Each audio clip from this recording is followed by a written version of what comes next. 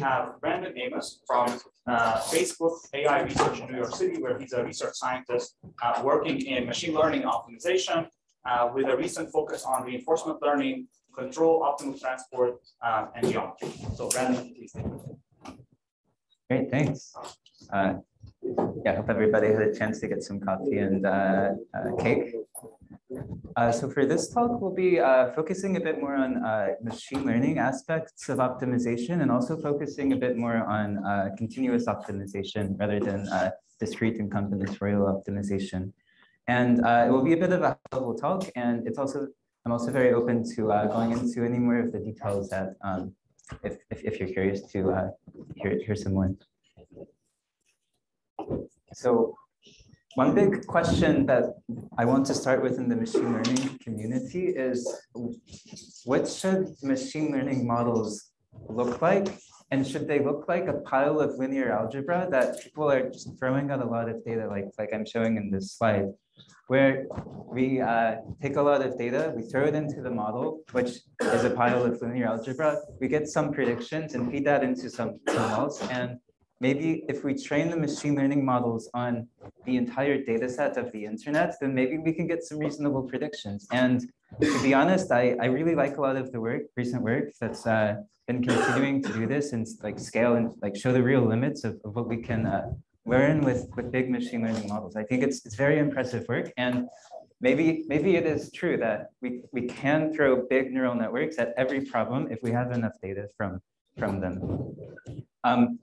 And if this is true, then maybe it's time to maybe it's time for me to go home and have some tea or something.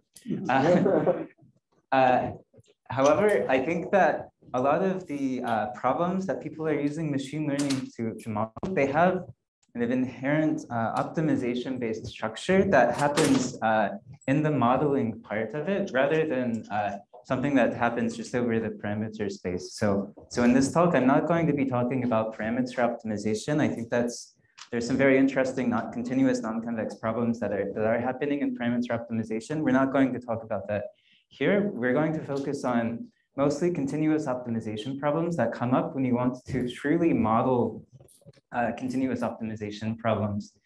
And what that roughly looks like is we have the same pipeline as before. We have data that we're putting into the model. And now inside, I'm proposing that the model should internally solve optimization problems when it makes sense to do so.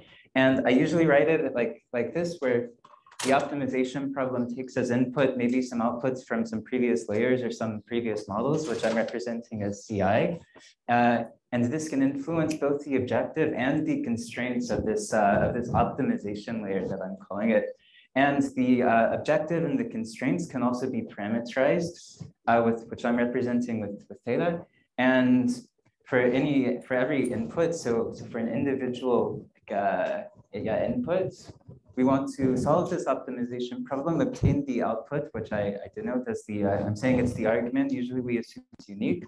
And we return that and we continue passing that down the machine learning pipeline to again, get predictions for the task that we want to model, and that we can define something else on top of that. This adds kind of domain knowledge about the problem that you're modeling, and has applications anywhere optimization is used to model. And I claim that these kind of optimization layers can also be trained and integrated nicely with all of the other differentiable optimization, or all of the other end-to-end modeling components that we have, because we can differentiate the result of this optimization procedure with respect to the parameters and the inputs.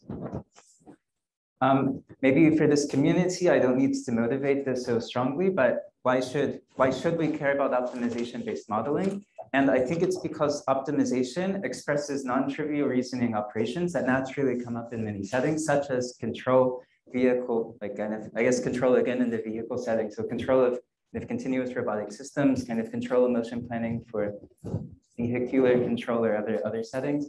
And then on the right hand side, I'm showing some optimal transport kind of problems, also the supply demand transport.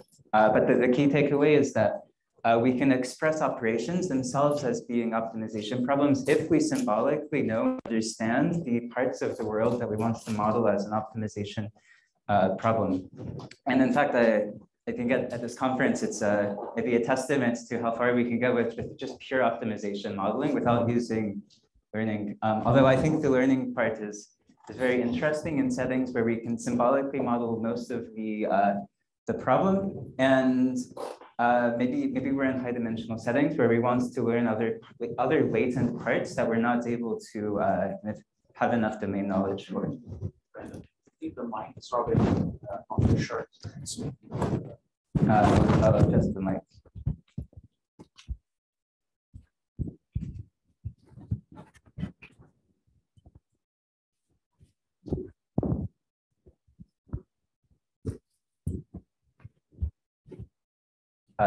Is this better? Yeah. Okay.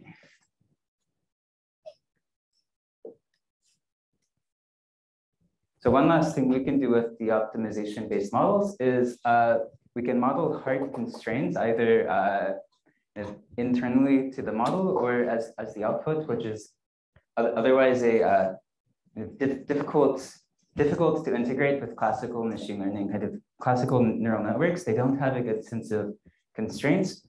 But if we're able to have a latent optimization layer, we can parameterize hard constraints that can be learned. And that's what this example is showing, where maybe we have some true constraints that are shown as these blue polytopes or ellipsoids.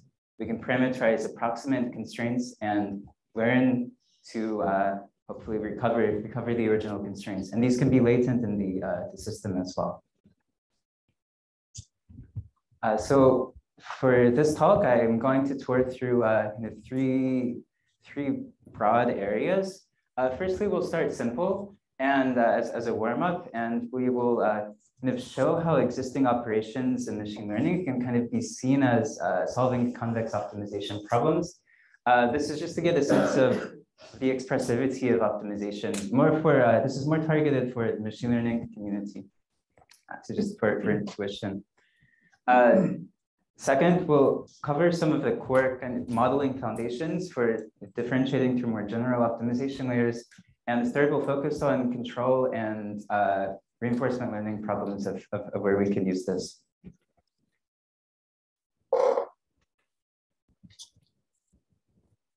So the first point is that maybe it's an obvious point for this audience, but I wanted to say that even the convex optimization case, convex optimization can be an expressive. It can be an expressive operation, and as I'm showing in this slide, we can express the ReLU and sigmoid as solutions to convex optimization problems. And the point I want to make is, even if we have a convex objective, like I've written in this slide, it doesn't mean that the output of this argument operation is going to be convex with respect to the parameterizations or the inputs or the conditioning to this optimization problem. And this is what lets us get nonlinear and non-convex outputs, even though we're solving a convex optimization problem. And the next few slides will go into slightly more detail into how we can do this. And the thing to keep in mind is that I guess I'm not proposing that we actually would want to empirically replace the ReLU or sigmoid with optimization problems, but I think this is just a good starting point just to show that we can capture the ReLU and sigmoid as optimization problems. So the first one, as I said, the ReLU, we can write it as the map, like this rectification of this linear function with 0. So it's shown in this as a black line in this plot, and we can see this as being a Euclidean projection onto the non-negative orthants, like what I've written at the bottom here. And this is a convex optimization problem because it's just taking a point x and projecting it onto the non-negative orthant. It can be proven from first order optimality. You can see my thesis for the details on that. And again, the main point is that this is kind of conditional on the parameterization or the input x. We can compute this nonlinear function using convex optimization as part of the model. So in theory, we could replace the standard ReLU layer with this perspective that it's solving this optimization problem that's projecting. Secondly, we can do the same thing for the sigmoid. So the sigmoid is doing a projection onto the 0, 1 hypercube. And the interpretation is the same. So at the top, this is the closed form solution, but at the bottom is the explicit optimization problem that the sigmoid is kind of solving. And of course, for all of these examples, we don't need to numerically solve this optimization problem because we have an explicit closed form solution. And again, on the right-hand side, I'm showing again the contours of the objective and the solution that comes up from optimizing that for every x. And the last example, this softmax or soft argmax for a slightly more correct name. It's also a convex optimization layer. It's a little more difficult to visualize because it's usually in higher dimensions, but it's again just doing a projection onto the simplex. And the interpretation is the same. It's again solving a convex optimization problem. This plot is just showing there's also an entropy term in the objective that this plot is showing the contours of. And the focus of a lot of my work has been on how do we generalize beyond these simple examples where we just have explicit closed form solutions to more general convex and non-convex settings, where we generally want to we parameterize a layer like I have written here that's solving kind of arbitrarily parameterized objectives and over arbitrarily parameterized objectives and constraints. And the challenge and the interesting kind of work in this space is how do you use these in learning systems that want to learn the parameters? And because the rest of machine learning systems are kind of use derivatives and backpropagation, it would be nice to be able to differentiate the output of these layers with respect to the parameters. And it's easy when we have the closed form solutions to these optimization problems, but when we don't, I think there are quite a few computational and technical difficulties that come up that make us need to implicitly differentiate the output of these layers. So next we'll focus on that part on what the more general case of integrating these or differentiating through these layers looks like. Before I move on, are there any other questions or comments? Yes? I was wondering about the differentiable part. So the value is not differentiable. Right, that's right. It's sub-differentiable. But I thought you wanted. Yeah, I want it to be sub-differentiable.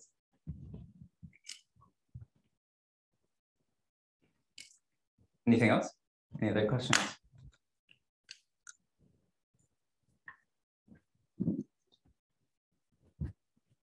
So, like casting the value as an optimization problem, does that in itself have any value, or is more just an example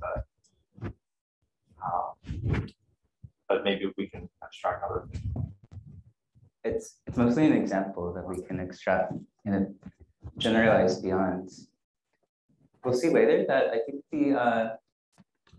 this kind of soft argmax has taking this perspective leads to some natural extensions. For example, you can kind of see the soft argmax as a differentiable top one operation, where we can then take the perspective for top k computations that we also want to project onto this kind of capped kind of simplex or knapsack polytope, where there doesn't exist a closed form solution to these kinds of optimization problems. So that's maybe the one direct extension from this, but otherwise these examples were just kind of to set the stage to show that we can represent interesting non-convex functions with convex optimization. One more thing, what is the H? It's the entropy function, the discrete entropy function. What is the form? The form of H. Yeah. Syntactic form. What was that? The syntactic form. So it's the discrete entropy function. So the expected log probability or negative expected log probability of y, which lies in the simplex.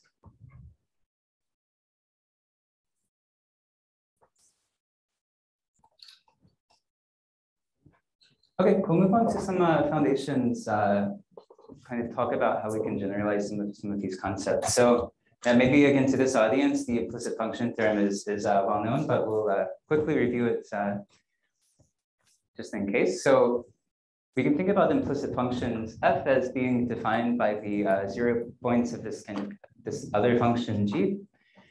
And the question is, if we know we have an implicit function such as the sigmoid function, how do you compute the derivatives with respect to the inputs or parameters x in this notation? And the implicit function theorem essentially says we can easily compute this by looking at the derivatives of g in both directions and combining them by solving the system. And this gives us the derivative of the implicit function with respect to the parameterization x, or the inputs x. And I'll next show how we can kind of use this well-known differentiation method to differentiate through the solutions to optimization problems so that we can use them in machine learning pipelines. So first, we'll start with the general convex quadratic program. This is the original formulation that I considered in the OptNet paper a few years ago.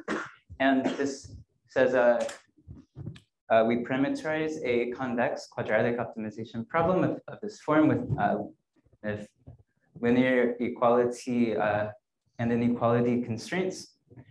And the idea is that we want a layer that's internally solving this quadratic optimization, right? This quadratic optimization problem. And the way to compute the derivatives is or the way to see this as an implicit function, of course, is to take the KKT optimality conditions of the optimization problem and to say, here is the zero finding problem that's defining this implicit function of how the output of x star is changing, or if changes with respect to the parameterizations of this layer. And we can then take this next step of we apply the implicit function theorem to the KKT optimality conditions.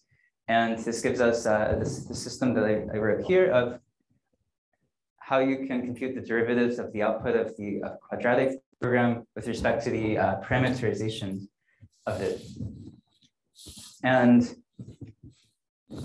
a lot of my work has focused on computational issues that come up when you want to do this and integrate it. So for example, this derivative, or the Jacobian here, it's very high dimensional. So we usually don't compute it explicitly. We usually integrate it into systems that optimize some downstream loss. More details on this are available in my papers.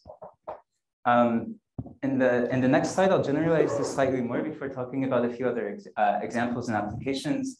So we can generalize beyond the convex quadratic setting to more general conic programs, which I assume this audience also knows a bit more about than the usual machine learning audiences I talk with. But it generally says optimize over this linear objective subject to conic constraints, where the cone can be any combination of the convex cones that I've listed on this this slide. And we can capture a lot of the convex optimization problems as special instances of this. So CVXPI, I think does a great example, or is a great toolkit that shows that almost every convex optimization problem can be converted into a conic optimization problem of this form with a linear objective. It might be a bit inefficient because it's restricted to the linear objective, but I think natural generalizations beyond this exist as well. And so the question is, if we also have this more general conic optimization problem, how can we also integrate this as a layer into for machine learning? And the intuition is the same as in the quadratic programming case, where we again take some conic optimality conditions, which are a slight generalization of the KKT conditions for this. We find the 0 points of that and interpret that as the implicit function, or the implicit system that characterizes the optimal solution to this conic optimization problem. And then we implicitly differentiate that, and that gives us the the same derivatives of the output of this optimization problem with respect to the parameterization. Question, yeah. Yeah, so Z, it's including X and like what else? Like dual variables? The dual variables and or slacks. Depending on the formulation. Right, so all of this can also be used to compute the derivatives of the optimal slacks or dual variables with respect to the parameterizations as well. I'm just showing it here for the primals. Another question? So I'm curious as someone who's worked a lot with this. So I mentioned some trade-off between formulating systemic problems, which is kind of like very heavy duty machinery versus developing like more specialized solvers, right? Where you have you do more work per problem, right? But it's maybe more efficient. So I'm wondering if you just if you have sort of a general sense of how many problems is it worth it to go to do more special case things basically, or versus the more general machinery? Yeah. So yeah, it's a good question. I'll quickly repeat it. It's should methods use the general formulation of conic optimization to differentiate through, or should a more specialized method be, or should more specialized considerations be taken into account? And I think computationally, it almost always makes sense to specialize into the problem, the specific class of problems that you're considering it. I've seen orders of magnitude level of improvement of specializing. And I think this argument or this kind of reasoning is also the same as the difference between implementing something in CVXPy that will automatically transform, solve your as the microphone wrapping. Yeah, you get the high rate.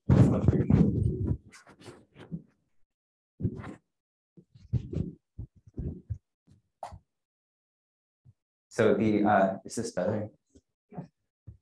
So the intuition is the same, I guess, of using CVXPy directly to solve an optimization problem versus implementing the specialized solver for that, where I think the specialized solver will give probably orders of magnitude level of improvement.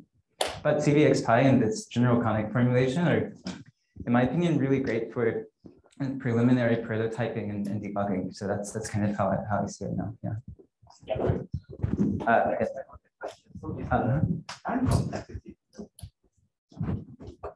The time complexity. Different. I mean, to expand on this question, so you can use a combinatorial formulation or more specific formulation. So question is time complexity. Because all may be efficient, it doesn't mean time complexity. So that I think it's yes question, not over. Right. Yeah, I haven't considered the time complexity of any specialized algorithms. Also, I haven't considered it too much. I can see that specialized algorithms have better time complexities as well, also for computing the derivatives, but I'm not too sure on that. The question was more that you mean the solver is more efficient in practice. But are you sure that the time complexity? Like sometimes you could have that they all the same. Right. Yeah. I'm not sure. It depends. I think it depends on the problem. Oh, one question. Yeah, I guess I have a question let's say comparing the differentiating to the atomic program versus convex.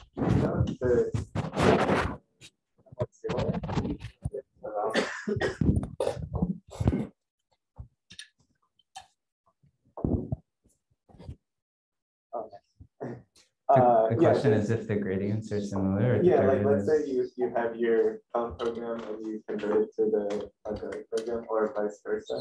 Will you get kind of similar gradients out of both? In theory, they should be the same. In practice, they might not be.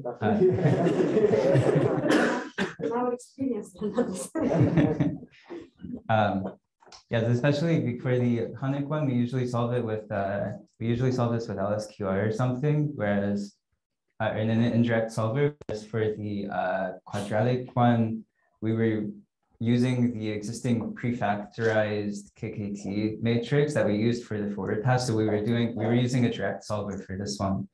I think this also touches on the subdifferentiability issues as well, where especially conic programs, because they have a linear objective, are only subdifferentiable in a lot of cases. And so in something using like an indirect solver like LSQR could solve the derivative, could result in something very drastically different than what the direct solver would look like.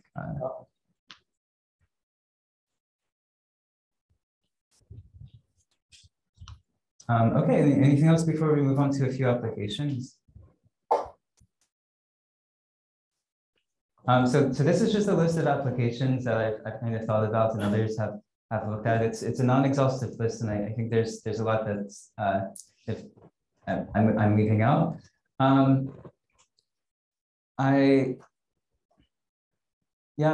Maybe I'll quickly go over this for the sake of time, but I just want to reiterate that I think a lot of domains, again, naturally model problems as solutions to convex or continuous optimization problems. And I think in those settings, it makes sense to learn some parts that you don't know, but still use the optimization parts to model in others. I have a few focused, we'll focus next on a few specific ones of these. I can, I'm also happy to talk about anything else specific that I don't cover here as well. So this is the one I mentioned earlier in kind of response to Adam's question on why is the perspective of kind of existing operations as being convex optimization layers? Why is that useful beyond just kind of getting intuition? And I think one interesting thing is that it makes it natural to capture this kind of differentiable top K operator, where we start with the softmax and we say, okay, this softmax is just projecting onto this top top one operation onto the simplex, and that looks kind of like that polytope looks kind of like this. So we have three instances, and we want to predict the argmax of those, which lies onto one of the vertices of these, and the soft argmax kind of softens this and predicts onto the interior of this polytope.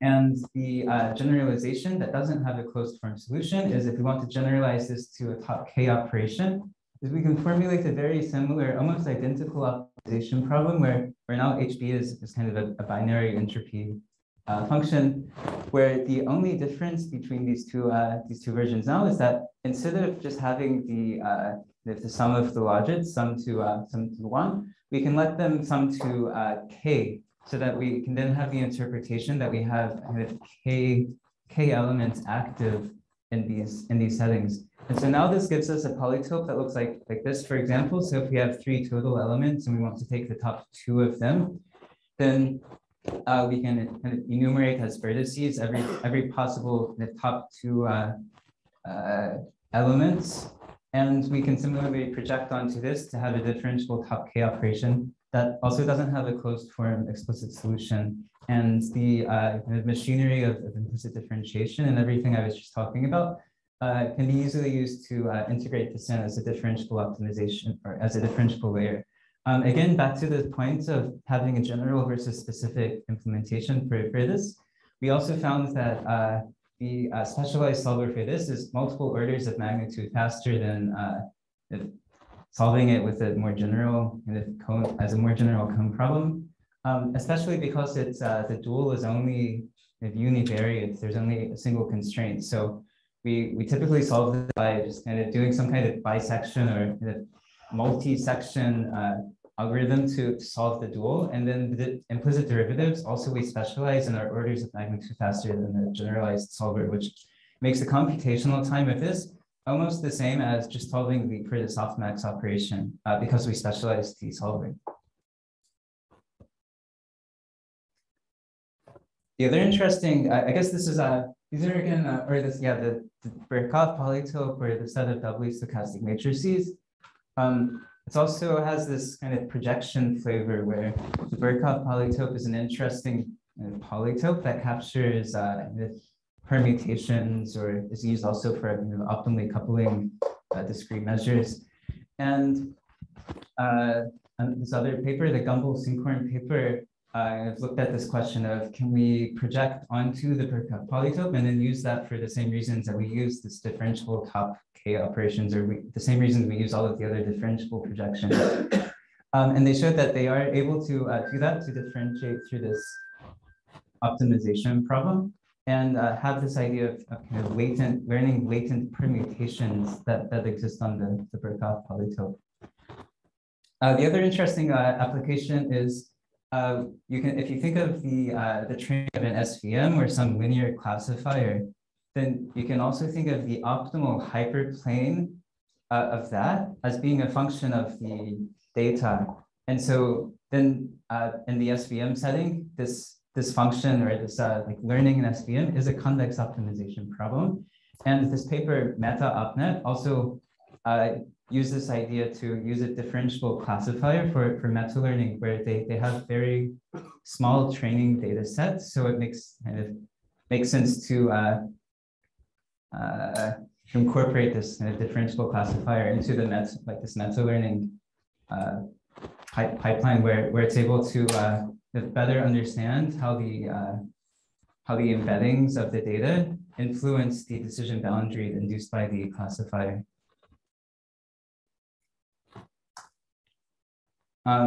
Here's a slide with a lot of math.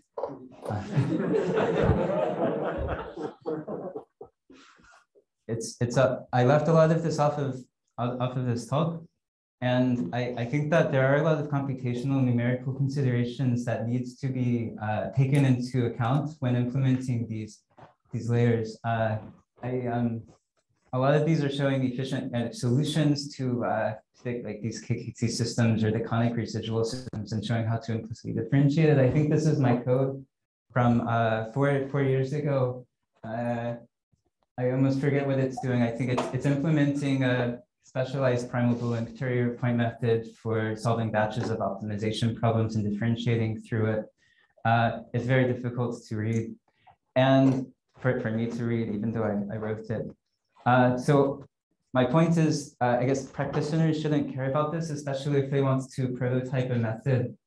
And it's important to consider, especially if you're implementing the foundations or developing specialized algorithms. But I think for prototyping or for going out into new domains, I think it's very difficult to have all of these in your head and develop the proper implicit derivatives necessary. And for this reason, we have this NeurIPS paper that's showing that we can just take CVXPy and essentially output differentiable convex optimization layers in PyTorch, JAX, and TensorFlow using essentially one line of code on top of existing CVXPy settings.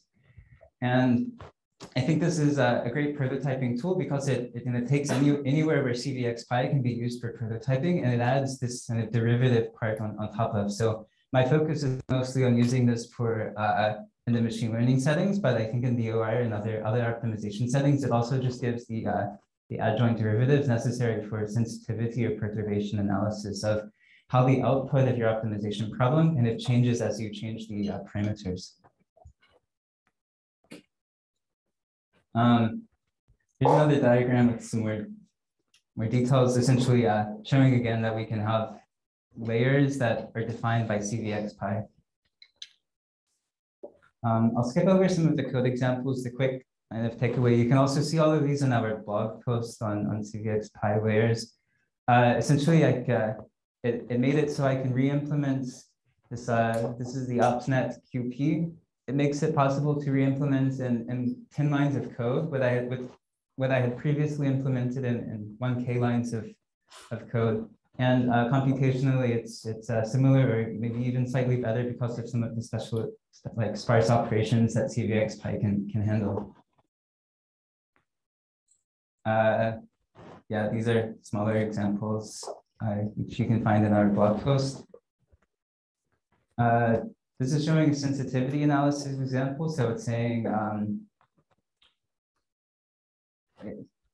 here's the optimal decision boundary that we can find with the linear classifier. And it's asking, so we represent the optimal hyperplane with theta here. And the derivatives are it's saying how does the optimal hyperparameter change with respect to the individual data points. And here we're plotting out what those derivatives look like, so we can kind of see which ones impact the decision boundary the most. And which ones are the most important. So that's it for a lot of the applications of the convex setting. I think it's an interesting question to also ask how do we handle non-convex and other generalizations of this. And there are a few things we can do in the non-convex setting. One is that we can continue applying implicit differentiation. Now on the fixed point of a non-convex solver. I think this is, it can work sometimes. I think if your non-convex solver hits fixed points, for example, but I think it can also be tricky because maybe fixed points aren't always guaranteed. And I think, in my opinion, there's not, in the non-convex setting, there's not something as consistent or reliable as the KKT system. Another one that MAML does, I also claim MAML is doing some kind of differentiable optimization in an unconstrained setting by unrolling gradient steps. Or you can also unroll the steps of another optimizer in the non-convex setting. So that was it for the core part of the talk. How am I doing on time? So we have less than 10 minutes total, including questions. So up to you. Okay. It's a little more, Brandon. I can cut 5 minutes.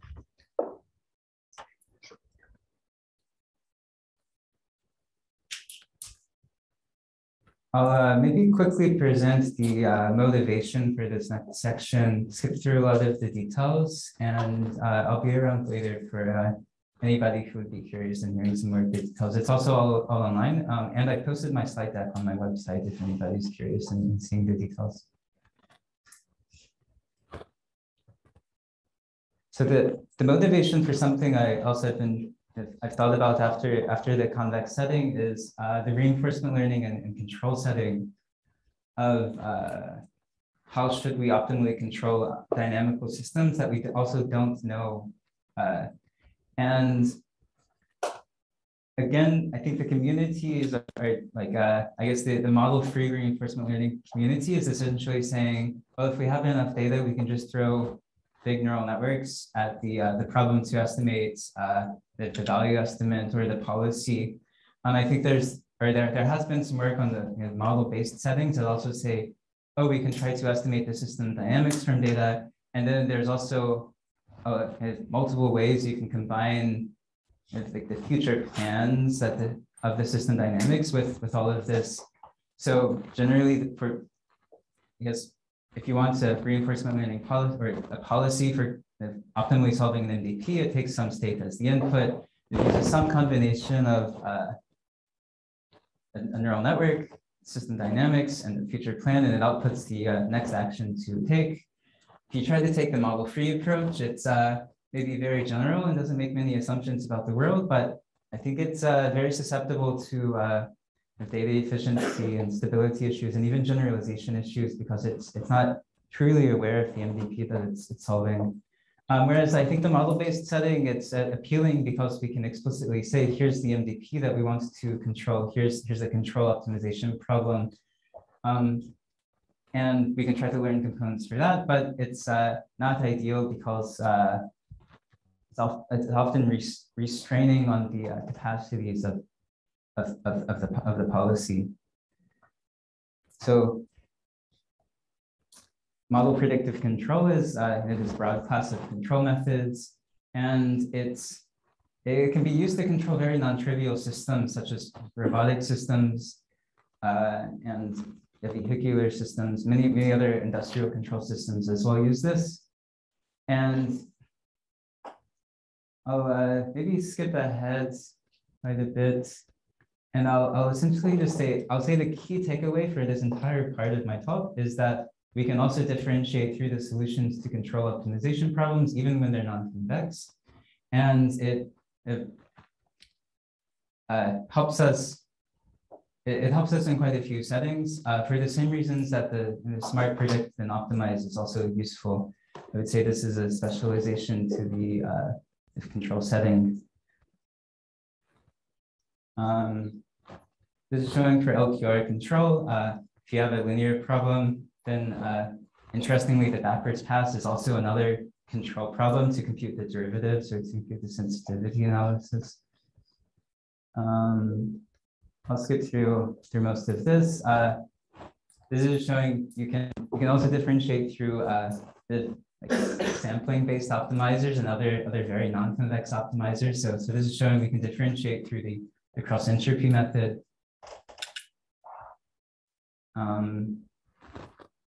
And yeah, that was a quick tour through the differentiable control parts. I think this one pops back up to much more general slide just on differentiable optimization, just kind of reiterating the three kind of main points of this talk of saying that we can use differentiable optimization as kind of this something that we can put in modeling pipelines for machine learning. It could be used just as any other layer that we have in machine learning. I think there are applications anywhere optimization expresses non-trivial modeling operations. And while we have focused on mostly convex continuous Euclidean settings here, I think that they are conceptually, these ideas can be extended far beyond these, even into, I guess that's what we have and we'll continue seeing in discrete, combinatorial, and non-Euclidean settings as well. I'm very excited about these directions. So you can, again, you can find my slides on my website, and this talk covered a lot of loose ideas from the string of papers that I've had since 2017. With that, that's all I have for the talk. Thanks for coming, and I guess I'm happy to take a question or two now.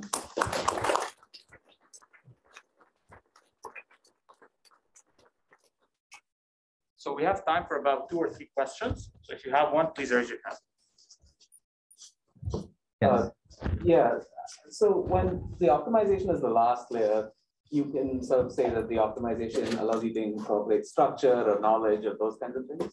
But I guess in your sort of like first half of your talk, you were talking about optimization as an intermediate layer, and then there's like some sort of like prediction after that.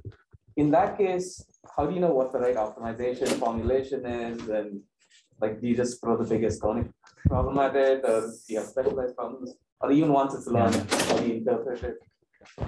Yeah, it's a good question on what would it mean to have truly a latent optimization layer where you have a lot of things happening on both ends. I think, to be honest, I haven't thought about it that much, and I don't know how optimistic I would be of arbitrarily parameterizing intermediate cone programs without the right reason to do so. I think the biggest, I guess the thing that I would be most optimistic about is the use of this in these predict and optimized settings where you, I guess the prediction wouldn't maybe in turn involves this like optimization problem at the end, as you say, and then downstream there's like another optimization process that happens after that. I think I would maybe be most optimistic about that setting. But you're right, it is much harder to think about what it would mean for the outputs to be very latent. Okay, one last question, if any. You mentioned something about discrete at the end. Can you say something? Yeah, I think maybe we'll be hearing much more today about the discrete setting as well, but I think the differentiability, I think, becomes a very serious issue there, because if you have arbitrarily parameterized discrete optimization problem, then, and you have a discrete output space, then very likely there's much less of a notion of derivatives of what it means for the parameterization to change as you, or for the output to change as you change the parameterization. For example, slightly perturbing the parameterization of a discrete problem probably doesn't change the output of the optimization problem at all, because it's discrete, and therefore the derivative or subderivative is zero. So I think a lot of the work in this space focuses on how do you overcome this issue of having zero derivatives everywhere. Okay, so let's thank our speaker again.